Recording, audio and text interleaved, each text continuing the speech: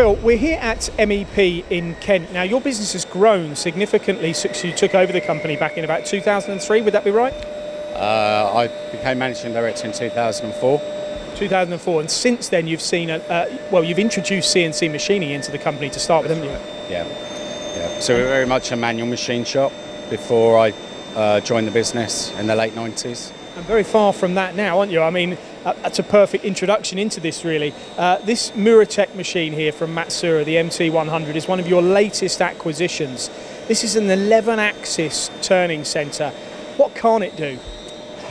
Make the tea. No, it's a very good machine. It gives us a lot of flexibility. And the fact you've got loading and unloading on here means if you chose to, you could run this machine lights out, couldn't you? That's something in the future you may have already tapped into. Yeah. So it depends on the job that's on there and the material it's machining. We have run it lights out on certain components and products. We tend not to run it lights out at the moment. We have some spare capacity on it, but we're building on that. So, what are you machining on there, Phil? So it's a mixture of aerospace and defence componentry. It could be inserts that we're moulding in across in our moulding section, or machine parts that either go out the door as they are or get plated or painted. So would I be taking from that you will do various different material machining on it? Yes. So the job on it at the moment is a brass job. We run aluminium, we run hard steels, stainlesses. So it's that was going to be my next question. It's quite a small footprint machine. Sometimes we'll look at twin turret machines that may seem bigger and heavier. Maybe they're not. Maybe that's just a perception. But even if they were, this is still solid enough to be able to tackle those harder materials. Absolutely, yeah. It's a good, strong machine. It's very capable of doing everything that we need it to. So, what tolerances are you chasing, just out of interest, on an average component? We can be working down to tenths of a thou,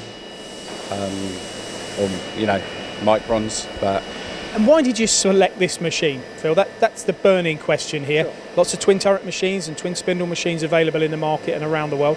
Why the Muratec from Matsuura? So it's probably twofold. First, it was a good compact machine that we felt would do everything we needed it to. We did look in the marketplace and we benchmarked it against the other types of machines that are out there. But the other reason was our relationship with Matsuura. Having had one of their machines before and like the service that we get from them, they're good people to deal with. This was quite new. This technology was quite new to you, so that would have been an important part. Did you get to grips with it quickly? Having an 11-axis, were you worried about collisions and all of those elements? And if so, how quickly did you erase those fears? So we do have 2, 3 and then 7-axis capability within the factory. To go up to 11-axis was a bit of a jump, but the help and support we got from Matsuura on those early days in the training and any technical queries we had were dealt with very professionally and very quickly. What I find interesting is that you aren't running this, you're not running it lights out at the moment. You could, and you've got spare capacity, so if anyone does have turning out there within your sort of sectors, you could satisfy that. Yep. But what you have with this machine is now the ability to get components through more reliably, don't you?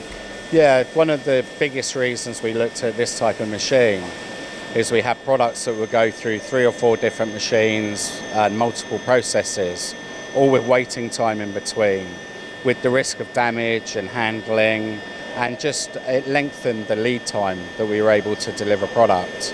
We now have the ability to put material in one end. It's a magazine bar feeder. It's got a little robot on it that takes the part out.